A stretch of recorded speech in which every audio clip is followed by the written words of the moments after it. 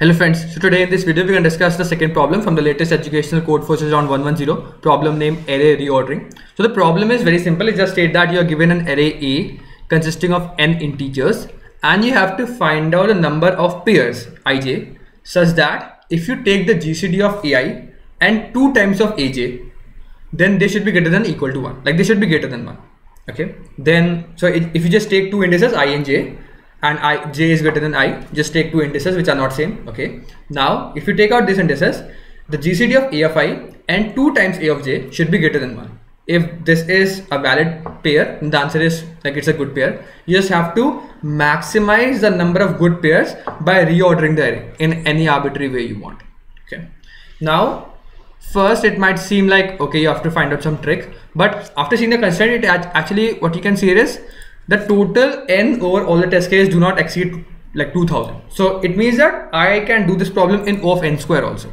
Okay, so that's a one important constraint like you can get from the question part. So always try to see the constraints as well.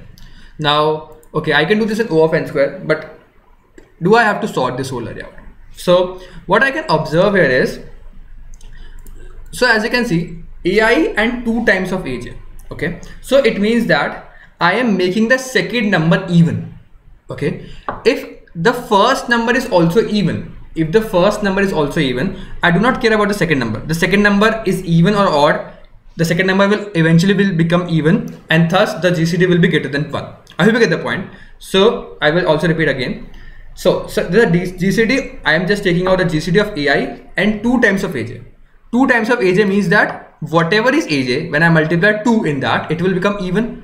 So this is an even number, and if I take ai such that it is an even number, then this will eventually become, the GCD of this will be greater than 2 or greater than or equal to 2, and thus this will fulfill our condition. So if I can take all the even numbers, like all the even numbers, I can pair it with all the other numbers. I hope you get the point. So as you can see also, they're taking the even numbers before and then they're taking the odd numbers.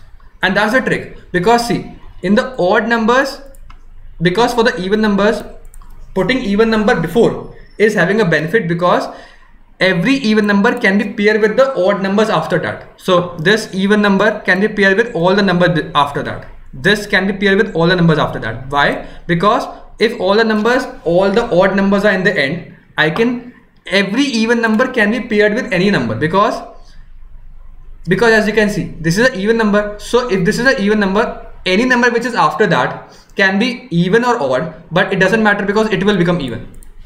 I hope you get the point, because so it is beneficial to put all the evens first and then the odd first. So that's what we have, like you can confirm it with the example also, and that's the whole logic part. So you can first take the array and like somewhat sort it out. First find out the even and the odd numbers, and then just make a new array. First put the even and the odd. So you can do this in any manner. I just filter out the even and the odd numbers and just like again put them into a same array. And then because you can do this in O of n square also, so just iterate over the whole O of nested for loops, and then iterate over like in the given manner, and just check that whether the GCD of a of I and 2 times a of j is greater than or equal to 1, like greater than 1. The answer is increment the total and just print that total. I hope you understand the logic in the code part for this problem. If you have any doubts, you can mention on. As soon as I can see you next one. Till like keep coding and bye.